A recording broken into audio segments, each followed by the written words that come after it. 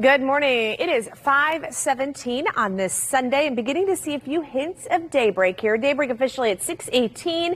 A live look in Carmel. We do have a little bit more cloud cover this morning than what we had yesterday morning, and temperatures are a few degrees warmer as well. Right now sitting at 59 degrees in the Carmel area. It is 60 in South Bend, Kokomo, 61 in Indianapolis, mid-50s in Richmond, and 58 degrees right now in the Bloomington and Bedford area. We are tracking a few isolated showers in the northern part of Indiana. So just to the south of South Bend and also south of Lake and Porter counties here, right around 65, just north of Lafayette, around the Rensselaer area. We'll widen the view out and show you that we do have some clouds in the northern part of Indiana, so a mostly cloudy sky currently in South Bend, and then back to the south and west and southern Illinois, a few clouds as well. So starting off with just a few clouds early this morning, but then I do think we're going to see lots of sunshine for the afternoon.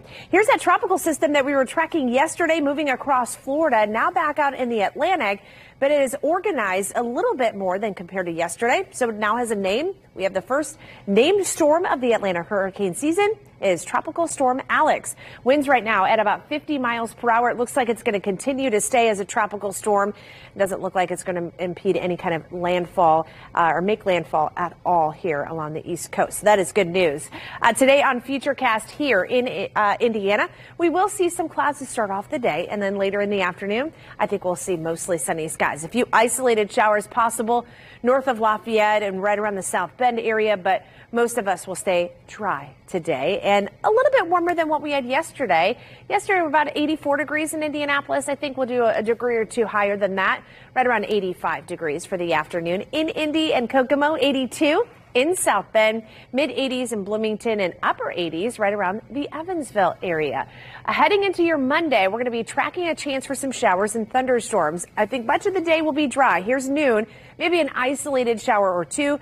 Clouds are going to increase during your Sunday, and then right around 3 o'clock in the afternoon, showers and thunderstorms develop in the western part of the state and then move through central Indiana, and that will continue through about 8 o'clock at night here into the eastern part of the state. So there is a chance that some of those thunderstorms may reach severe criteria, a marginal risk. So level 1 out of a level 5. We're talking about some moderate to heavy rainfall and also some gusty winds as well. Temperatures not going to be as warm as the last couple of days. I think we'll be in the lower 80s, right around 80 degrees or so into the afternoon. And those winds will be picking up as well. And humidity values are going to increase too heading into your Monday.